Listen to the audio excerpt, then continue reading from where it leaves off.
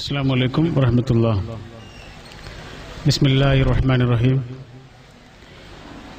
Alhamdulillahi Rabbil Alameen. Nusalli wa nusallimu ala nabiyyina Muhammadin wa alihi wa ashabihi wa sallam. സ്നേഹാദരണീയരായ സഹോദരികളെ, സഹോദരന്മാരെ,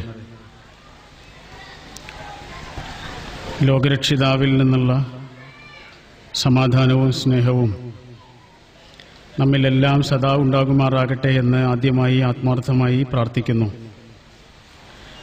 വളരെ ആഹ്ലാദകരമായ ഒരു കൂടിച്ചേരലിന് സാക്ഷികളാകുവാനാണ് നമ്മുടെ ഈ ഒത്തുകൂടൽ. വിവാഹം എന്ന മലയാള വാക്കിൻ്റെ അർത്ഥം അഴിച്ചുമാറ്റാനാവാത്ത ആത്മബന്ധം എന്നാണ്. അത്രമേൽ ആകർഷകമായ ഒരു ആത്മബന്ധത്തിലേക്ക് നമ്മുടെ അനുജൻ മുഹമ്മദ് ഷാഫിയും നമ്മുടെ പ്രിയപ്പെട്ടവൾ ജിനാനും ഒരുമിച്ചു ചേരുകയാണ്. ഈ അടുത്ത് വായിച്ച ഒരു സംഭവം ഓർമ്മ വരുന്നത്, അധികാരമേറ്റ ഉടനെ ഒരു മാർപ്പാപ്പയെ കാണാനും അദ്ദേഹത്തിൻ്റെ മോതിരത്തിൽ ചുംബിക്കുവാനും ഒരുപാട് ആളുകൾ ക്യൂ നിൽക്കുന്നുണ്ട്. ആ കൂട്ടത്തിൽ വളരെ പ്രായം ചെന്ന ഒരു അമ്മയുണ്ട്. ആ അമ്മ മാർപ്പാപ്പയുടെ മോതിരത്തിൽ ചുംബിക്കാൻ ഒരുങ്ങിയപ്പോൾ മാർപ്പാപ്പ ആ അമ്മയെ സ്നേഹപൂർവ്വം തടഞ്ഞു. എന്നിട്ട് അമ്മയുടെ വിരലിലുണ്ടായിരുന്ന ക്ലാവ് പിടിച്ച ചെമ്പ് മോതിരത്തിൽ അദ്ദേഹം ചുംബിച്ചു.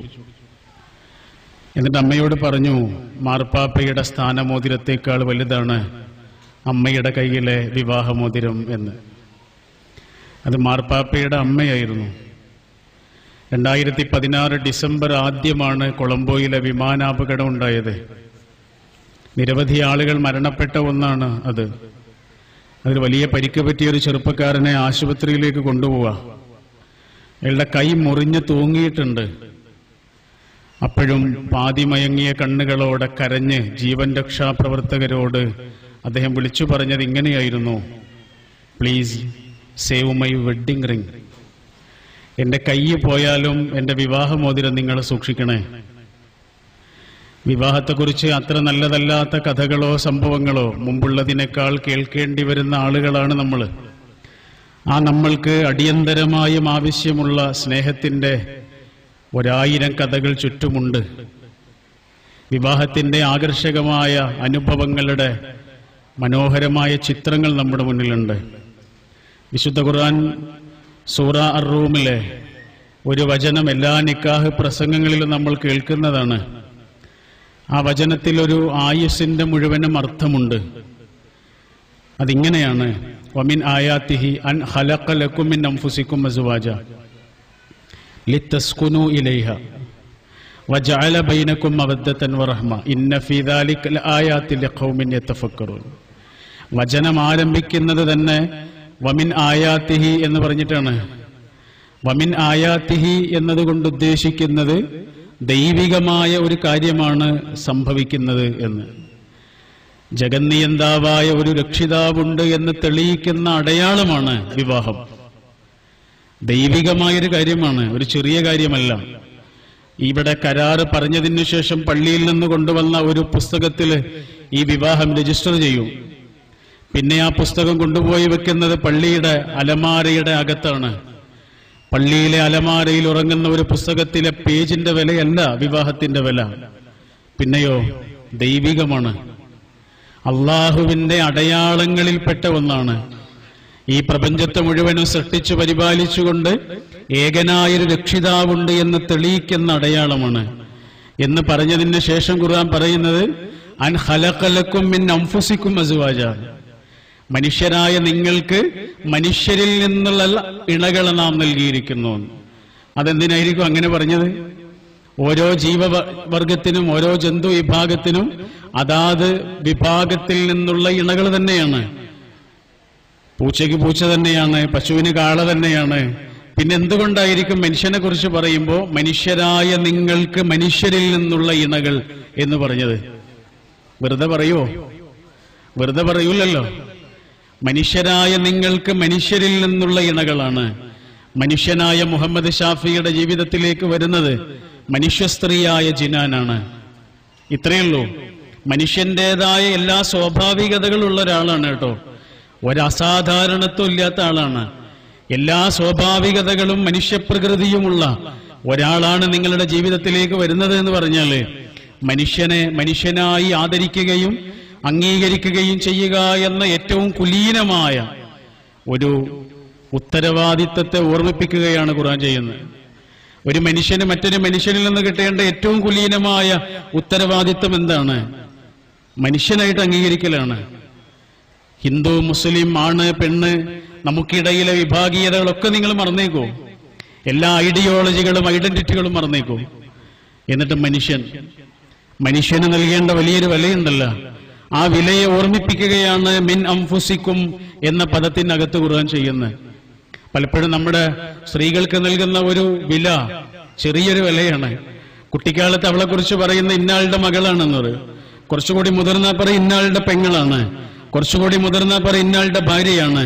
കുറച്ചുകൂടി മുതിർന്നാൽ പറയും ഇന്നാളുടെ ഉമ്മയാണ് അല്ലെങ്കിൽ അമ്മയാണ്. പിന്നെ അവളാരാണ്?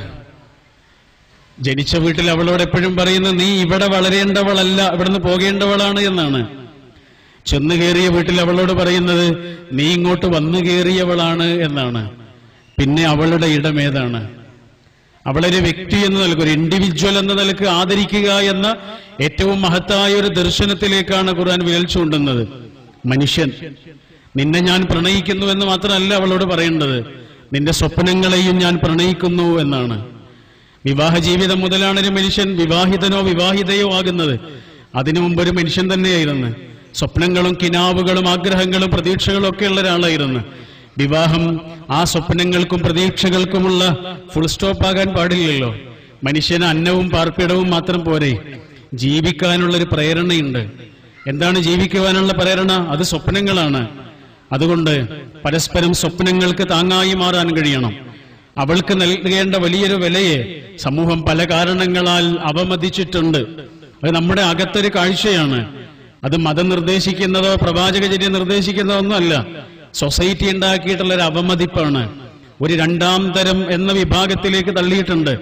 അവളുടെ അവകാശങ്ങളെ തിരിച്ചു പിടിക്കാൻ പോലുമുള്ള സ്വാതന്ത്ര്യമോ അതിനുള്ള അർഹത പോലുമോ ഇല്ല എന്ന വിധം അവൾ പഠിപ്പിക്കപ്പെട്ടിട്ടുണ്ട്. കാലം മാറുന്നുണ്ട്, കാഴ്ചകളും മാറുന്നുണ്ട് കേട്ടോ. എങ്കിലും വ്യക്തിത്വം എന്ന നിലക്ക് പരസ്പരം ആദരിക്കുക എന്ന ഏറ്റവും മഹത്തായ ഒരു പാഠം അനിവാര്യമാണ്. ആ പാഠത്തിലേക്കാണ് മിൻ അംഫുസിക്കും എന്ന വിശുദ്ധ ഖുർആനിലെ ആ പ്രയോഗം നമ്മളെ കൊണ്ടുപോകുന്നത്. ഗാന്ധിജിയുടെ ചരിത്രത്തിലുണ്ട്. അദ്ദേഹത്തിന്റെ ഒരു മകനുണ്ടായിരുന്നു, ഹരിലാൽ ഗാന്ധിജിയുടെ വഴിയെ നടന്നിരുന്ന ആളായിരുന്നില്ല. മദ്യത്തിലും ലഹരിയിലൊക്കെ വല്ലാതെ പിടികൂടിയിരുന്ന ഒരാളായിരുന്നു. അതിന്റെ പിറകെ പോയ ഒരാളായിരുന്നു. ഒരിക്കൽ ഗാന്ധിജി ട്രെയിനില് ബോംബെയിലെത്തിയ സമയത്ത് കുറെ ആളുകൾ കാണാൻ വന്നിട്ടുണ്ട്. ആ കൂട്ടത്തിൽ ഹരിലാലുണ്ട്. ഹരിലാലിന്റെ കയ്യിൽ ഒരു മുസമ്പി നാരങ്ങയുണ്ട്. ആ നാരങ്ങ അമ്മയ്ക്ക് കൊടുത്തു, കസ്തൂർബയ്ക്ക് കൊടുത്തു. അപ്പൊ ഗാന്ധിജി ചോദിക്കുന്നുണ്ട്, എനിക്കില്ലേ? ഹരിലാൽ പറയുന്നുണ്ട്, നിങ്ങൾക്കില്ല. നിങ്ങൾ ആരൊക്കെയായിട്ടുണ്ടോ, നിങ്ങൾ എത്ര വലിയ ഉയരങ്ങളിലേക്ക് കടന്നുപോയിട്ടുണ്ടോ, അതിന്റെ എല്ലാം കാരണം ഈ പാവം സ്ത്രീയുടെ പ്രാർത്ഥനയുടെ പുണ്യമാണ് എന്ന്. അച്ഛൻ എവിടെയൊക്കെ എത്തിയിട്ടുണ്ടോ, ഏതെല്ലാം ഉയരങ്ങളിലൂടെ അച്ഛൻ കടന്നുപോയിട്ടുണ്ടോ, ആ ഉയരങ്ങളെല്ലാം താണ്ടിയതിന്റെ കാരണം എന്റെ ഈ അമ്മയുടെ പ്രാർത്ഥനയുടെ പുണ്യമായിരുന്നു എന്ന്. മകളായും പെങ്ങളായും ഉമ്മയായും സഹോദരിയായും കൂട്ടുകാരിയായും പ്രണയിനിയായും ജീവിത പങ്കാളിയായും നമ്മുടെ ഈ ജീവിതത്തെ ഇത്ര മനോഹരമാക്കിയത് ആരാണ്? അവളാണ്. അവളുടെ പ്രാർത്ഥനകളാണ്, അവളുടെ പിന്തുണകളാണ്, അവളുടെ പ്രത്യാശാപൂർവമുള്ള പ്രേരണകളാണ്. ആ പ്രേരണകളെ അർഹിക്കുന്ന വില നൽകുക എന്ന ഏറ്റവും കുലീനമായൊരു ഉത്തരവാദിത്വം ഉണ്ടല്ലോ. ഒരു കവിത വായിച്ചു. കവിതയുടെ പേര് തന്നെ യു ആർ മൈ വോംബ് എന്നാണ്. നീ എന്റെ ഗർഭപാത്രമാണ്. എനിക്ക് അതിന്റെ അകത്തുനിന്ന് പുറത്തേക്ക് വരണ്ട. ഞാൻ എത്രയും സുരക്ഷിതത്വം അനുഭവിക്കുന്നുണ്ട് നിന്റെ ആ ഗർഭപാത്രത്തിനകത്ത് എന്ന്. എന്തിനാണ് മുഹമ്മദ് ഷാഫിയും ജിനാനും ഒരുമിക്കുന്നത്? സ്നേഹിക്കാനാണ്, വേറൊന്നിനല്ല. ഗാന്ധിജിയുടെ ആത്മകഥയുടെ പേരെന്താണ്? എന്റെ സത്യാന്വേഷണ പരീക്ഷണങ്ങൾ എന്നാണ്. ലോകത്ത് ഏതൊരു മനുഷ്യനും എഴുതാവുന്ന ആത്മകഥയ്ക്ക് നൽകാവുന്ന ഒരു പേരുണ്ട്, എന്റെ സ്നേഹാന്വേഷണ പരീക്ഷണങ്ങൾ. എല്ലാ കാര്യങ്ങളിലും നമ്മൾ അറിഞ്ഞോ അറിയാതെയോ ആലോചിച്ചോ ആലോചിക്കാതെയോ അന്വേഷിച്ചത് സ്നേഹമായിരുന്നു. സ്നേഹത്തിന് വേണ്ടിയുള്ള അന്വേഷണങ്ങൾ, യാത്രകളായിരുന്നു ഈ ജീവിതം. മുഹമ്മദ് ഷാഫിയും ജിനാനും ഒരുമിക്കുന്നത് ആ സ്നേഹത്തിന്റെ പങ്കുവെക്കലിലാണ്. ജീവിതകാലം മുഴുവനും അവരുടെ ഉള്ളിന്റെ ഉള്ളില് ആ പ്രണയം പൂത്തു തുടിക്കട്ടെ എന്ന് നമുക്ക് മനസ്സ് നിറഞ്ഞ് പ്രാർത്ഥിക്കാം. അവർക്ക് നൽകേണ്ട ആശംസാവാക്കുകൾ ഇങ്ങനെയാണ്: ബാറക്കല്ലാഹു ലക്കുമാ വബാറക അലൈക്കുമാ വജമഅ ബൈനകുമാ ഫീ ഖൈർ. അവർക്ക് നൽകാവുന്ന ഏറ്റവും നല്ല വിവാഹ സമ്മാനം അതാണ്. കാരണം അവർക്ക് വേണ്ടത് എന്താണ്? ജീവിതത്തിൽ ബർക്കത്താണ് വേണ്ടത്, അനുഗ്രഹങ്ങളാണ് വേണ്ടത്. എന്താണ് ബർക്കത്ത്? കുറെ ഉണ്ടാവലല്ല ബർക്കത്ത്, ഉള്ളതിലുള്ള ആനന്ദമാണ് ബർക്കത്ത്. പരസ്പരം അറിയാനും അടുക്കാനും പൊരുത്തപ്പെടാനും കഴിയുന്ന മനസ്സിന്റെ ഇന്ദ്രജാലത്തിന്റെ പേരാണ്, ജീവിതത്തിൽ അനുഭവിക്കുന്ന ആനന്ദത്തിന്റെ പേരാണ്, ആയുസ് മുഴുവനും അനുഭവിക്കുന്ന സന്തോഷത്തിന്റെ പേരാണ് ബർക്കത്ത്. ആ ബർക്കത്ത് രണ്ടുപേരുടെയും ജീവിതത്തിൽ ഉണ്ടാവട്ടെ. ഒരു കഥ പറഞ്ഞിട്ട് വാക്കുകൾ അവസാനിപ്പിക്കുന്നു. ഹോ ഹെൻറി എന്ന വളരെ വിശ്രുതനായ ഒരു ഇംഗ്ലീഷ് എഴുത്തുകാരനുണ്ട്. അദ്ദേഹത്തിന്റെ ചെറിയൊരു കഥയുണ്ട്, gift of the Maggi. Christian സഹോദരങ്ങൾക്ക് ഡേ ഓഫ് ദ മാഗി വളരെ വിശേഷപ്പെട്ട ഒരു പെരുന്നാൾ ദിവസമാണ്, പരസ്പര സമ്മാനങ്ങൾ കൈമാറുന്ന ദിവസമാണ്. അപ്പൊ ഒരു ഭാര്യയും ഭർത്താവുമുണ്ട്, പാവപ്പെട്ടവരാ. രണ്ടാളുകളും ആലോചിച്ചു പരസ്പര സമ്മാനം കൊടുക്കണം. രണ്ടാളുടെ കയ്യിലും ഒന്നുമില്ല, പണമില്ല. ഭാര്യ ആലോചിച്ചു അദ്ദേഹത്തിന് എന്ത് കൊടുക്കും. അവസാനം അവൾ കണ്ടെത്തി അദ്ദേഹത്തിന്റെ വാച്ചിനൊരു സ്ട്രാപ്പ് വാങ്ങിക്കൊടുക്കണം. അച്ഛൻ കൊടുത്ത വാച്ചാണ് ജിമ്മിന്, അതുകൊണ്ട് വളരെ വിശേഷപ്പെട്ട ഒരു വാച്ചാണ്. ജിമ്മിന്റെ വാച്ചിനൊരു സ്ട്രാപ്പ് വാങ്ങാമെന്ന് തീരുമാനിച്ച് കയ്യിൽ പണമില്ലാത്തത് കൊണ്ട് അവളുടെ സ്വർണ്ണ തലമുടി മുറിച്ചു വിറ്റ് അതിന് കിട്ടിയ പണം കൊണ്ടാണ് അവള് വാച്ചിന് സ്ട്രാപ്പ് വാങ്ങി പെരുന്നാൾ ദിവസം അത് പെട്ടിയിലാക്കി തല ഒരു ഷാള് കൊണ്ട് മറിച്ച് പ്രിയപ്പെട്ടവന് സമ്മാനിച്ചു. അദ്ദേഹം അതിരറ്റ സന്തോഷത്തോടെ അത് വാങ്ങിയിട്ട് തുറന്നു നോക്കിയപ്പോ കണ്ടത് വാച്ചിന്റെ സ്ട്രാപ്പാണ്. അദ്ദേഹത്തിന് സന്തോഷവും സങ്കടവും ഉണ്ടായി. അദ്ദേഹം പറഞ്ഞത്, എന്റെ ബെല്ല, എനിക്കത് ഉപയോഗിക്കാൻ കഴിയില്ലല്ലോ.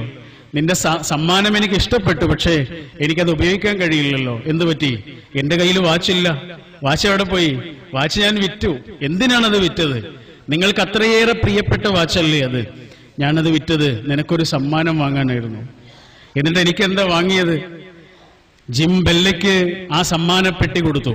അവളത് സന്തോഷത്തോടു കൂടി തുറന്നു നോക്കിയപ്പോ കണ്ടത് മുടിയിലിടാനുള്ളൊരു ചെറിയ ക്ലിപ്പായിരുന്നു. വലിയ വിലയൊന്നും അതിനുണ്ടാവില്ല, പക്ഷെ അവൾക്കത് അത്രയും സന്തോഷം ഉണ്ടാക്കി, പക്ഷെ സങ്കടം ഉണ്ടാക്കി. അവൾ പറഞ്ഞു, ഇതുപയോഗിക്കാൻ എന്നെ കൊണ്ടും കഴിയില്ലല്ലോ. എന്റെ മുടി ഞാൻ മുറിച്ച് കിട്ടിയ പണം കൊണ്ടാണ് നിങ്ങൾക്ക് ഈ സമ്മാനം വാങ്ങിയത്. ഓ ഹെൻറി ആ കഥ അവസാനിപ്പിക്കുന്നിടത്ത് പറയുന്നത് ഇങ്ങനെയാണ്: അവർ രണ്ടുപേരും വാരിപ്പുണർന്ന് കരഞ്ഞു എന്ന്. സ്നേഹത്തിന്റെ മുന്നില് ആരുടെ കണ്ണാണ് നിറയാത്തത്? അല്ലേ? വേറൊന്നിന്റെ മുന്നിലല്ല, സ്നേഹത്തിന്റെ മുന്നിൽ മനുഷ്യന്റെ കണ്ണ് നിറയും. വാക്കുകൾ അവസാനിപ്പിക്കുന്നു. കടങ്ങോത്ത് മേലേതിൽ കുട്ടി ഹസൻ സാഹിബിന്റെയും സുബൈദ സാഹിബയുടെയും മകനാണ് മുഹമ്മദ് ഷാഫി. വേങ്ങര സ്വദേശി മാളിയേക്കൽ അബ്ദുൽ മജീദ് സാഹിബിന്റെയും നാദിറ സാഹിബയുടെയും മകളാണ് ജിനാൻ. അവർക്ക് ജീവിതാനന്ദം, ജീവിതകാലം മുഴുവനും നമുക്ക് നേർന്ന് പ്രാർത്ഥനകൾ അർപ്പിക്കാം. അവരോട് ഓർമ്മിപ്പിക്കാനുള്ള ചെറിയൊരു വാക്ക് ഇങ്ങനെയാണ്: A great relationship does not happen because of the love you had in beginning. തുടക്കത്തിലുള്ള സ്നേഹത്തിന്റെ പേരല്ല സ്നേഹം, but how well you continue building love until the end. അവസാനം വരെ തുടരാൻ കഴിയുന്ന സ്നേഹത്തിന്റെ പേര്, അവസാനം വരെ പുണരാനും നുകരാനും കഴിയുന്ന സ്നേഹത്തിന്റെ പേര്. ആദ്യകാലത്തെ പ്രണയവാക്കുകൾ എവിടെയാണ് നമുക്ക് നഷ്ടപ്പെട്ടുകൊണ്ടിരിക്കുന്നത്? ആ പ്രണയത്തിലേക്ക്, ജീവിതത്തിന്റെ ഏറ്റവും ആനന്ദകരമായ അനുഭവത്തിലേക്ക് തിരിച്ചു നടക്കാൻ കഴിയലാണ് ഏറ്റവും മനോഹരമായ ജീവിതാനുഭവം. അത് ആ സന്തോഷം, സ്നേഹം, ജീവിതകാലം മുഴുവൻ നിലനിൽക്കുന്ന ആനന്ദം, ബർക്കത്ത്, ഉള്ളിന്റെ ഉള്ളിൽ നിന്നുള്ള പ്രണയം, ഇവരുടെയും നമ്മുടെ എല്ലാവരുടെയും ജീവിതത്തിൽ ജഗന്നിയന്താവായ ലോകരക്ഷിതാവ് ചൊരിഞ്ഞ് അനുഗ്രഹിക്കുമാറാവട്ടെ. മുഹമ്മദ് ഷാഫിയുടെയും ജിനാനിന്റെയും ജീവിതം നിറയെ ബർക്കത്തും അനുഗ്രഹങ്ങളും ദൈവികമായ മംഗളങ്ങളും അവർക്ക് അനുഭവിക്കാൻ കഴിയുമാറാവട്ടെ. രണ്ട് കുടുംബങ്ങളിൽ നിന്നും വേർപെട്ടു പോയിട്ടുള്ള പ്രിയപ്പെട്ടവർ, വല്യുപ്പമാർ, വല്യുമ്മമാർ, സ്നേഹജനങ്ങൾ, ഒരുപക്ഷെ ഈ സദസ്സിൽ ഉണ്ടായിരുന്നെങ്കിൽ നമ്മളെക്കാളേറെ സന്തോഷിക്കുന്ന ആളുകളുണ്ടാവും. പലരും നമ്മിൽ നിന്ന് വേർപെട്ടു പോയവരായിരിക്കും. അള്ളാഹു അവർക്ക് നമ്മളിവിടെ അനുഭവിക്കുന്നതിനേക്കാൾ വലിയ സന്തോഷം അവരുടെ ഖബർ ജീവിതത്തിൽ ചൊരിഞ്ഞു കൊടുക്കുമാറാവട്ടെ. അവരെയും നമ്മളെയും അവന്റെ ഉന്നതമായ സ്വർഗാരാമങ്ങളിൽ ഒരുമിച്ച് കൂട്ടി അനുഗ്രഹിക്കുമാറാവട്ടെ. റബ്ബന ആതിന ഫിദ്ദുനിയ ഹസന വഫിൽ ആഖിറതി ഹസനതൻ വഖിന അദാബന്നാർ. اللهم صل وسلم على نبيك محمد وآله وأصحابه وسلم. والسلام عليكم ورحمة الله.